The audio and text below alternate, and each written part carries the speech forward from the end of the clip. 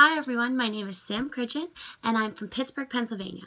Currently, I'm a senior at Wake Forest University studying vocal performance, and next year I'm going to attend the IHP for my master's in speech pathology.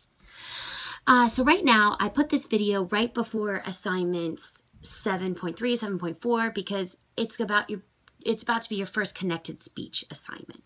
Congrats, you've learned a lot, but there's still a lot more to cover. But this is where everything you've learned over the past couple months is coming together in a big, cute little package. What I want to talk about today, though, is time management. Now that transcription is getting a little more lengthy, I think it's really important to remind you that these homework assignments take a lot of time. I definitely learned the hard way about this with assignment 7.3 and 7.4, and I hope that this video can help someone along the way.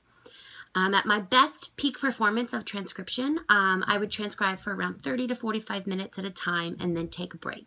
And that break would be something completely opposite of what I was transcribing. I would either go sing, I would take a walk, I would go get some exercise, I would work on math because I'm a senior and have all these other classes that I'm taking.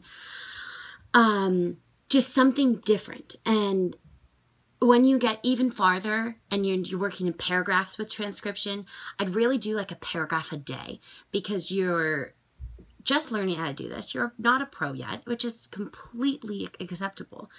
But when you have a chance to like sit down, take a nap, sleep, work it the next day, you notice the little mistakes that you probably didn't, like how I constantly use the phoneme C.